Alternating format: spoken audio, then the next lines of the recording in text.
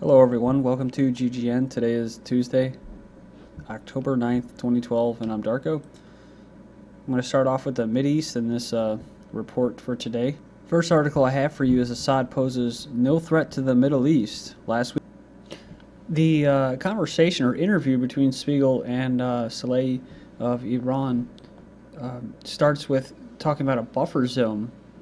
And it ended with Saleh's comment, but NATO cannot afford to make a mistake and worsen the situation. And Spiegel goes on and says, such as an establishment of a buffer zone in northern Syria and a no-fly zone for Assad's air force. Then Saleh says, by doing so, the West would react just as wrongly as it did in 2011 in Libya. This was an improper interference in the internal affairs of a sovereign state.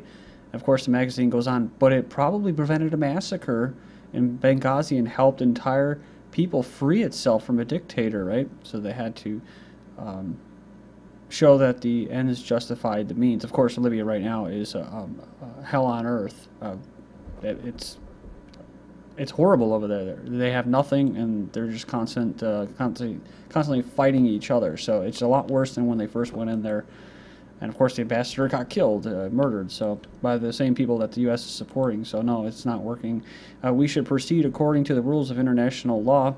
Syria is in the midst of a crisis. For its 5 or 14 provinces are facing difficulties. Assad's government largely has the situation under control. The magazine says you are downplaying the actions of a regime that is shelling its own people. The Syrian civil war has already claimed the lives of 30,000 people. And it goes on and it says, what is happening in Syria is tragic and not just the government troops that are responsible. And this is where they get the quote for the headline, Assad poses no threat to the region or to world peace for that matter. We are not uncritical of him. The government has made mistakes, blah, blah, blah. Originally there were only calls for more democracy and changes, but then the movement began to increasingly be controlled from abroad. In an earlier comment, Saleh says military forces infiltrating Syria are seeking to internationalize the conflict. If the region goes up in flames, then they have achieved their objective. Of course, they'll get the regime change. IDF intelligence preps for Assad's demise as the weakening of the Syrian regime and influx of jihadists poses new threat to Israel. Wow, so this is kind of going off that report that we were talking about the regime change from the Brookings Institute. So it's going exactly according to plan as far as the big bad threat to Israel, as far as the influx of jihadists on Israel's border, and of course giving the impression that Assad is weak when, well, he's not. They can't even recruit the terrorist mercenaries that the West is arming and stuff like that.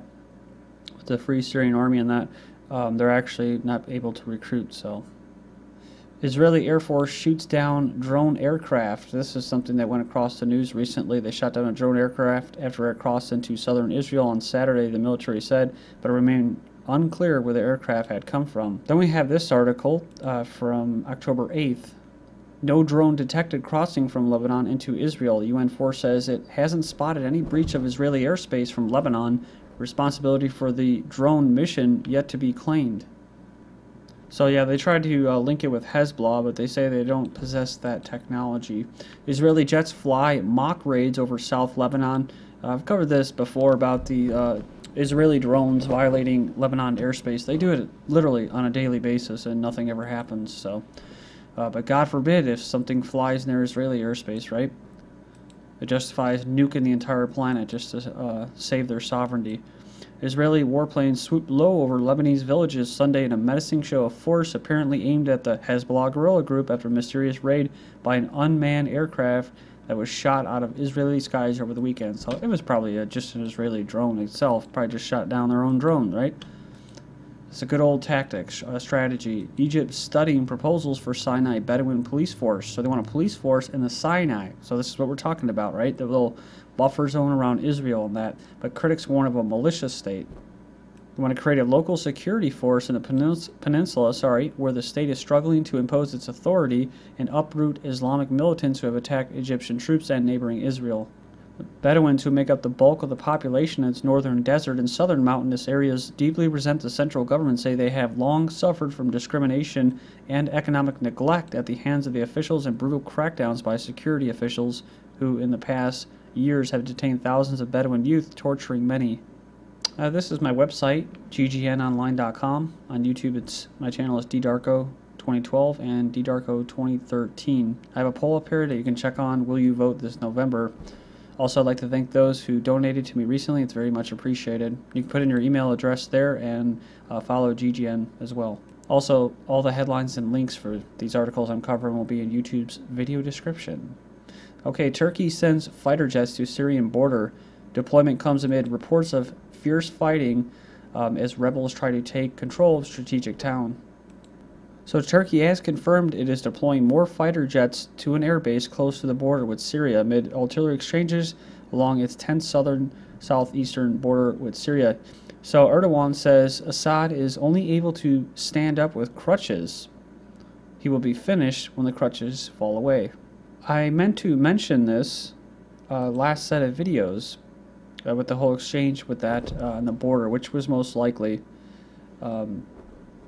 as far as the mortar attacks, it came from the Free Syrian Army or basically the rebel Islamic insurgents that the West is backing for the regime change in Syria. But either way, this video, Turkish threat of invading Syria, Zionist expansion depends on Assad's fall and Israel on high alert, is from September 6, 2012, exactly a month ago, so go check it out. It kind of lays out what we're talking about here.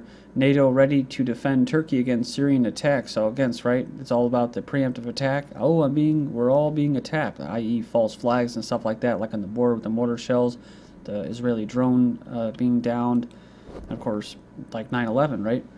NATO is ready to defend alliance member Turkey amid artillery and mortar exchanges with Syria, its officials said. So this is a big deal because I've covered how NATO has been basically not really against, but they haven't showed favor for supporting military intervention in Syria. And it says the comments by NATO's Anders Fogh Rasmussen were the strongest show of support to Ankara since the firing began on Wednesday. He said Turkey can rely on NATO solidarity, and he also added, "We have all the necessary plans in place to protect and defend Turkey if necessary." Next up, Romney vows to arm Syria insurgents. So, and whether it's Obama or Romney or whoever, it's still going to continue in promising to arm the Syrian insurgents, the majority of whom are not even Syrian. Romney has pledged to send taxpayer money to al-Qaeda militants who have been responsible for carrying out terrorist attacks which have killed hundreds of people. And some of the guns and arms intended for Saudi military are seen at Syrian rebels' base, says report. And the caption says a crate of arms belonging to Saudi Arabia discovered at the Syrian insurgents' base in the city of Aleppo. There was 3 crates in all, and the manufacturer was from Ukraine. Saudi officials have refused to comment on the report. They say they don't know how they got there. But remember, I just had a report recently where I said Qatar is going to be leading the Pan-Arabian charge to Syria. So one of the comments was Signal Corp items are communications set. So next up we have Free Syrian Army building military bases for the Mojahedin or MKO terrorists. Well, actually they were just removed from the terrorist list, but the so-called Free Syrian Army, the main armed rebel group fighting Assad's government, announced that it has set up 2 battalions called a Martyr Saddam Hussein in cities of Idlib and Deir el-Zar in Syria. So it's an act of defiance and a move aimed at provoking the feelings of the Kurds in general, and Syrian Kurds in particular. The Free Syrian Army formed the 2 battalions. So this is kind of a big deal. The analysts believe that these acts, which are condemned and seen as worrisome by Kurds and all Syrians, might push the opponents to retract and backtrack on their moves against Assad's government. Earlier reports also said that the Free Syrian Army is building the military base for the anti-Iran terrorist group in the bordering areas of Syria and Lebanon. It was interesting because I saw an article today that said that killing a scientist is an act of terrorism. It says the MKO is behind a new slew of assassinations and bombings inside Iran. Of course, what? The scientists, right, that they killed and assassinated. Well, that's an act of terrorism. Well, why did the U.S. remove them from the terrorist list recently? Well, of course, because they want to co-opt them and use them like they do Al-Qaeda and all the basically Muslim extremists around the world to impose regime changes. So, yeah, so pretty crazy. Have to remember this. Free Syrian Army building military bases for the Mujahedin. Next up, U.S. now overtly supporting the MKO terrorist operations. Land destroyer interview published by Iran Review. Yeah, so it's a show of hostility towards the Iranian nation and an exercise of double standards as the U.S. State Department has just removed the MKO from its list of foreign terrorist organizations. which was established on September 5th, 1965, a terrorist cult which assisted Saddam Hussein, which you saw shaking hands with what? Donald Rumsfeld in that, in the 1980s war with Iran, and killed more than 40,000 innocent Iranian civilians. So they try to talk about how it's about the nuclear deal, right? The nuclear threat. However, the high-ranking MKO officials have constantly declared that their final objective is regime change in Iran. In fact, the Council of the European Union had removed the name MKO from the EU's list of terrorists back in 2009. So it's a good article, an interview. You can go in there and check it out. Links will be posted. This one, did the CIA have a double agent inside Al-Qaeda? When they talk about that in the mainstream media, most people don't know what it means. But there are a lot of people that are waking up to this stuff, this false flag terrorists and that, and the government sponsoring terror. But they can't quite make the connections, right? And even if they could, you know, the sparks start to fly and the little gears start to lock up and break off, and they just don't want to know anymore, right? And but basically, it's intelligence agencies basically steering Al-Qaeda, which is a very loosely organization of terrorists that they use for their own means, mostly Sunnis and that, and the Zionists use them to take on Shia-type governments. So a Danish man claims he worked with the CIA to infiltrate Al-Qaeda, was a double agent for years to help track radical cleric. Well, he's dead now. He was killed by a drone strike until the prominent Al-Qaeda figure was killed by America. There you go. So he's the first American killed by a drone strike. Remember that? So he claims he was a former radical who had been turned by the Danish intelligence service and later worked with the CIA. However, the CIA maintains that al-Awlaki was killed thanks to a parallel mission and not because of his Storm's work. A parallel mission, i.e. like bin Laden, they want to take out their assets that they actually worked with. So Al-Qaeda affiliates are getting stronger, says a U.S. official. Terrorist groups in Mali and Yemen are affiliated with Al-Qaeda are gaining strength and large by taking hostages for ransom, i.e. this is blowback from what the West has been doing as far as regime change in Libya and that. And they armed them, and they left Libya, and they started wreaking havoc in other countries, and actually where they went back home, like in Mali. Of course, I don't think this article is going to tell you that this Al-Qaeda were actually fighting. They were the peaceful activists in Libya, and now the peaceful activists, Syrian activists, no, they're foreigners, and they just go, and they're like a terrorist company for hire, and they, you know, I hate to say this, they're useful idiots, right? And I only say that because that's the best description, because the U.S. needs Al-Qaeda. They need that opposing force to be able to go into places like Mali and Yemen, right? It's all about resources. That's what it's all about. So, but I've seen so many times articles say, well, Al-Qaeda's dwindling. You know, now Al-Qaeda's getting stronger, right? So Western propagandists attempt to trigger catastrophic Turkish-Syrian war. Bloomberg, Guardian, Ynet, all air unconfirmed reports on agreement for Turkish-Syrian buffer zone. So, it says here that the report states specifically that the Syrian government has told its military to keep aircraft at least 6 miles from Turkey's border after a deadly shelling incident.